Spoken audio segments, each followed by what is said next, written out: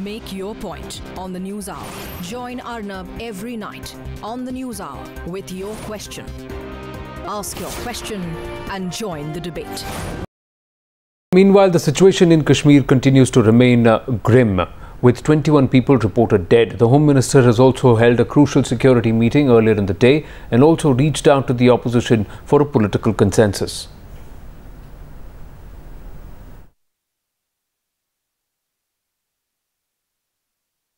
Here in Kashmir, especially the city of Srinagar, situation remains tense even though under control.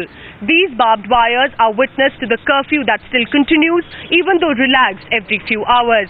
But most importantly, the death toll has crossed over 20 people, including one personnel of the Jammu and Kashmir police.